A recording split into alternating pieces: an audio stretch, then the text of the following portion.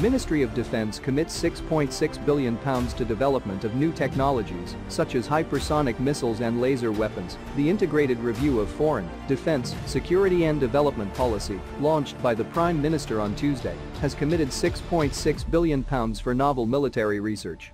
The MOD will invest a significant amount of the extra money it won from the Treasury last year in higher risk research.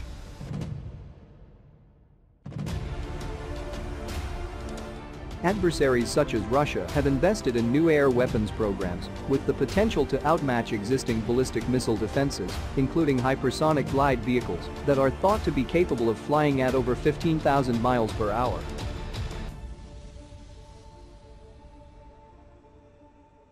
The MOD said research into space, directed energy weapons, and advanced high-speed missiles will deliver an enduring military edge.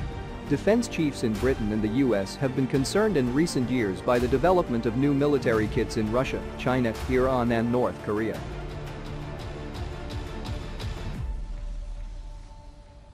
The race to develop such weapons is partly a result of reports from Russia of successful flights of the Mach 8 Sircon hypersonic anti-ship cruise missile, test fired last October, and the Vanguard hypersonic glide vehicle, thought to be able to carry nuclear warheads at 20 times the speed of sound. The Chinese DF-17 hypersonic glide vehicle is said to be able to fly at Mach 10. However, there is no way to verify these claims.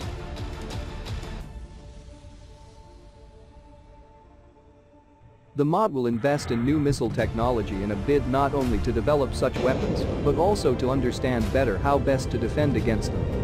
The Royal Navy's fleet grew with warships armed with laser weapons, following a £16.5 billion increase in defence by the Prime Minister. The UK Prime Minister has pledged to develop the Royal Navy's surface fleet and arm future warships with high-tech laser weapons after lighting up the biggest surge in defence spending since the end of the Cold War. The Prime Minister announced a 4-year finance deal for the Ministry of Defence, worth £16.5 billion, to lawmakers at the Commons. Aims to transform the military, developing cutting-edge capabilities in the future battlefield of cyber and space. It includes the creation of an agency dedicated to artificial intelligence and a space command capable of launching the UK's first rocket by 2022.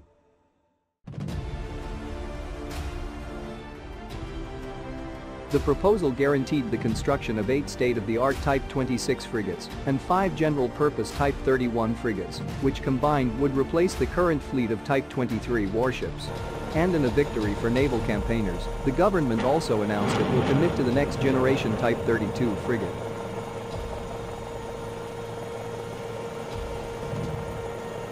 Prime Minister said his defense modernization package will end the era of retreat and improve our overall capabilities when it comes to the armed forces. He said replacing traditional weapons with energy weapons would help solve the problem of troops running low on ammunition, and that lasers were one of the technologies that would revolutionize warfare.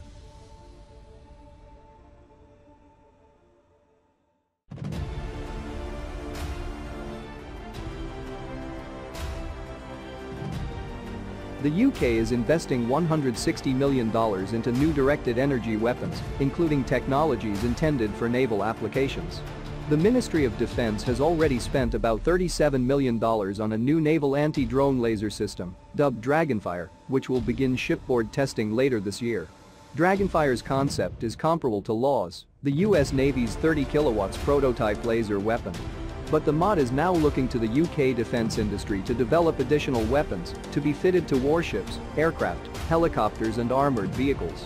The new laser weapon will differ from Dragonfire in that it will combine multiple laser beams to produce a weapon more powerful than its predecessors and more resistant to adverse weather conditions. Trials will begin in 2023, and if they prove successful, these weapons could be serving with frontline units within a decade.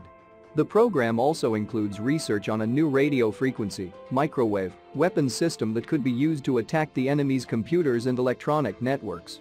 Solid-state laser weapons are of increasing interest to military planners because of their limitless magazine capacity and their suitability for anti-air, anti-missile and anti-surface applications.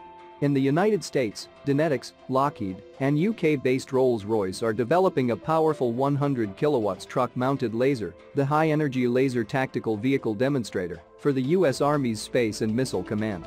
Lockheed is also working on a 60 kilowatts plus laser system for the US Navy, dubbed Helios, which is intended to counter small surface craft and small drones. China is also developing and testing tactical laser systems for use in both coast-based and naval applications, below. That it could be deployed aboard the PLA Navy's Type 055 destroyer in the coming years as an alternative to the HHQ-10 surface-to-air missile. Whitehall is spending £30 million turning science fiction into fact, and test laser weapons on Royal Navy warships. Industry has been given 2 years to design, build and then test a laser-directed energy weapon at sea and on land. The weapon is intended to down, or disrupt, drones or missiles, fast attack boats, and even incoming mortar rounds courtesy of a high-power, concentrated laser beam. The US Navy already has a laser weapon fitted to the support ship USS Ponce in the Gulf, where it has shot down a drone, set fast attack craft on fire, and blinded sensors and instruments on weapons systems. In the UK, a consortium, Dragonfire, comprising a mix of major defense firms such as MBDA and BAE, plus science firms like Kinetic, has formed to produce a similar weapon. The £30 million injection from the MOD will assess how the system can pick up and track targets at various ranges and in varied weather conditions, over land and sea, when it demonstrated in 2019. If Dragonfire proves successful, the first defensive laser weapons could be fitted to RN vessels in the middle of the next decade.